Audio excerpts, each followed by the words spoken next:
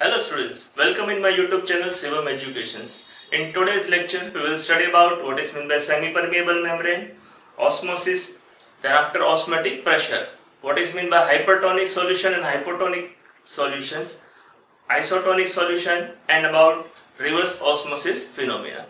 Now first we will start about semi-permeable membrane. Now there are a lot of membrane are available, some are available naturally or some are man-made membranes.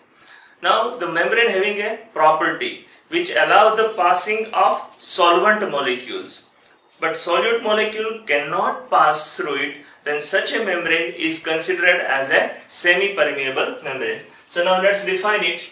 Semi-permeable membrane having a property, it allows the passing of solvent molecule. So passing of solvent molecule means solvent molecule can allow the pass. But we can say that throughout the semi-permeable membrane, solute molecule cannot pass. So semi-permeable membrane, it allows the passing of solvent molecule, but solute molecule cannot pass through it. Such a membrane is known as a semi-permeable membrane. Now there are a lot of examples of semi-permeable membrane. There are different type of paper, just like a cellophane paper, we can say. Then butter paper, parchment paper. So these all different type of papers, cellophane paper, butter paper, parchment papers are example of semi-permeable membrane. Some are synthesized cellulose containing material. Suppose we can say that cellulose acetate. Cellulose acetate is used in a RO plant. So it is also a semi-permeable membrane. Then cell wall of animal. Similarly, cell wall of a plant. So this different type of cell wall is also example of an semi-permeable membrane. So this throughout this we observe that solvent molecule can freely pass from one part to another part, but it is observed that this doesn't allow the passing of a solute molecules. Similarly, the best example is urinary bladder of animal. Now urinary bladder of animal, through it urine molecules can pass, but that solvent or important component of our body, solute important component of our body is not allowed the passing through it. So it is known as a semi-permeable membrane. Now this semi-permeable membrane play an important role in osmosis phenomena. It is observed that when we are taking a dry grapes or an almond, when we put in a water during evening time and we observe it morning, then it is observed that this dry grapes or almond is swell very well. So why this swelling occur? And answer of this question is osmosis. Due to the phenomena of osmosis, the grapes will swell. Now in this osmosis phenomena, semi-permeable play the most important role. So now we have to understand about what is meant by osmosis. Now to understand the phenomena of osmosis, we will perform an experiment. Now I have taken a one container. Now this container is divided in a two part through a semi-permeable membrane. So now here with a black dotted line, I have drawn a semi-permeable membrane. So this black dotted line indicate about semi-permeable membrane, and this I have written as a SEM. So SEM is nothing but a semi-permeable membrane. Now here in a left hand side part, I am taking a concentrated solution of copper sulfate. Now here we can take solutions as well as pure solvent also. So here I have taken a concentrated copper sulfate solutions. And in this side, I am taking a dilute solutions of copper sulfate. Now here I have taken a dilute solution of copper sulfate. Remaining part is here dilute solution of copper sulfate I have taken.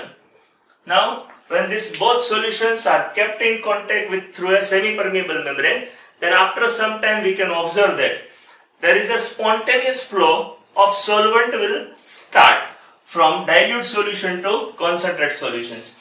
So when we allow to keep it as it is for a half an hour or 1 hour, then after this we will observe that the surface level of dilute solution will decrease and the surface level of the concentrated solution is increased. Now why the surface level of concentrated solution increase and dilute solution decrease? Then it is due to the osmosis phenomena.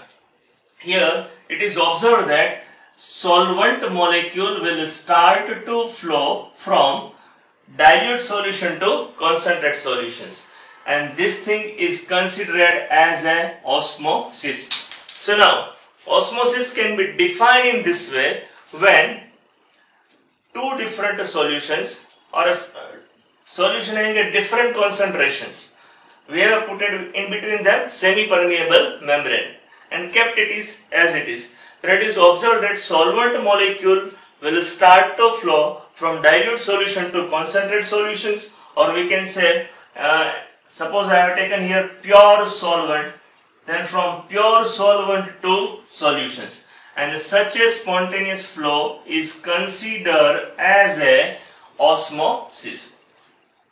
So osmosis is nothing but a spontaneous flow of solvent molecule from dilute solution to concentrated solutions or from pure solvent to solutions. Now there are a lot of examples of osmosis phenomena in our day-to-day life. Suppose when we take any plant, then from root to leaves, water molecule reach itself. So this is due to the osmosis. So actual meaning of this osmosis is to push. It is a Greek word. The meaning of osmosis is meaning, we can say that to push. Here it is observed that there is a one force which pushing the solvent molecule from dilute to concentrated solutions or pure solvent to solutions. Now this type of phenomena is also observed in human body also, or in animal body. Water reach from one cell to another cell due to this osmosis phenomena. Now lot of example we can give that in wilted flowers, when put in a water, then it will revive. This reviving occur, it is also due to the osmosis. When dry grapes or a almond we kept in a water, it swelling occurs. This is also due to osmosis. So now there are a lot of examples of osmosis which play an important role in our day-to-day life. Now we want to know about osmotic pressure. To understand about osmotic pressure, now same experiment we will perform in a different way. Now I have taken two different solutions, or we can say that one side I have taken a pure solvent and another side I have taken a solutions. Suppose here I have taken a solutions and here I am taking a pure solvent. Now both are kept in contact through a semi-permeable membrane. So here this solution is a dilute solutions, or we can say it is a solvent present.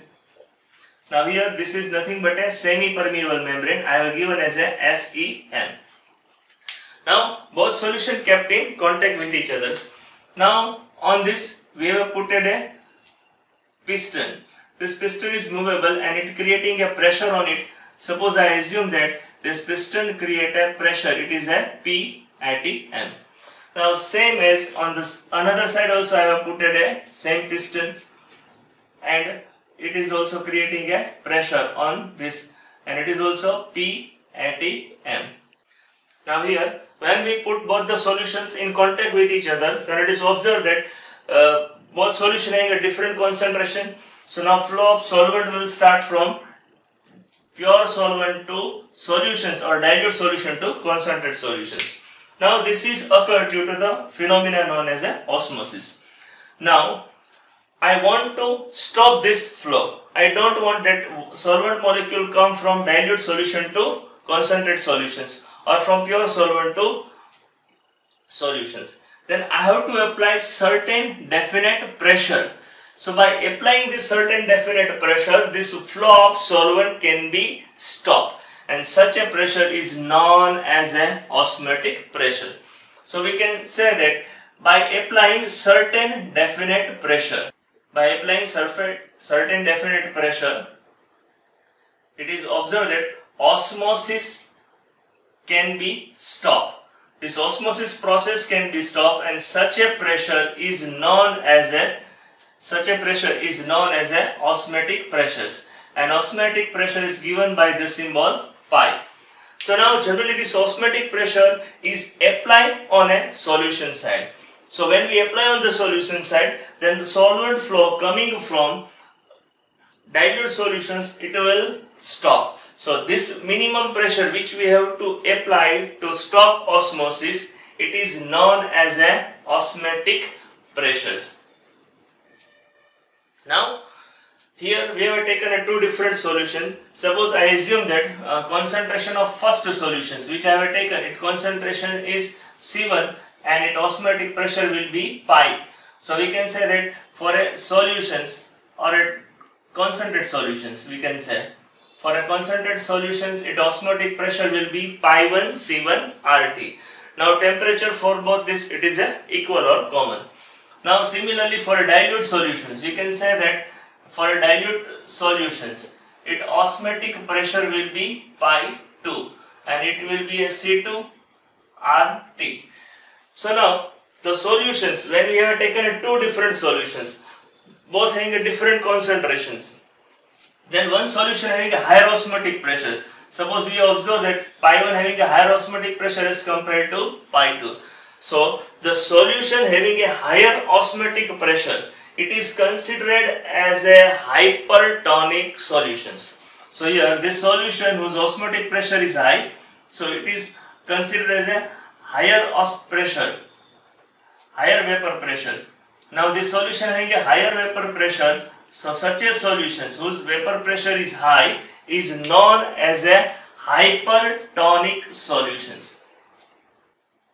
Now similarly, another solutions having a less vapor pressures, or we can say it has a osmotic pressure is comparatively less as compared to other, and such a solution whose vapor pressure is less compared to other is known as a hypotonic solutions.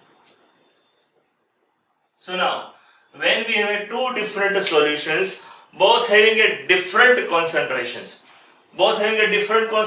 so the solution whose concentration is high or the solution whose osmotic pressure is high, such a solution is known as a hypertonic solutions, and as compared to it another solution whose vapor pressure as well as concentration is less is known as a hypotonic solutions.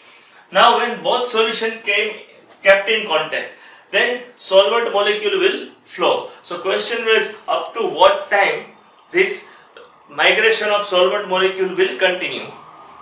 So it is observed that when concentration of both solutions, suppose this solution is a concentrated solutions and this solution is a dilute solutions, both are kept in a contact with each others, then solvent molecule will flow. But when it is observed that concentration become equal or same, then the flow of solvent to solution will stop. So it is observed that for a solutions when concentration become equal, then the passing of solvent molecule will stop. Then such a solution is known as isotonic solutions. So isotonic solution having a, we can say that isotonic solution having a same osmotic pressure means same pi, and similarly isotonic solutions when we take, then both the solution having a same concentrations. So whenever concentration of both solution become equal, then osmosis phenomena will stop. So such a solution are considered as a isotonic solutions. So we have to put in our mind, for isotonic solutions their concentration are same, osmotic pressure is also same. So there is no osmosis take place in between them. So now here we have taken two solutions. In these solutions, here this solution having a higher concentration, so we can say it is a hypertonic solutions. Similarly here this solution whatever I have taken, it is dilute solutions, its concentration and osmotic pressure is less, so it is considered as a hypotonic solutions. About reverse osmosis phenomena. Now reverse osmosis phenomena is totally opposite to the osmosis.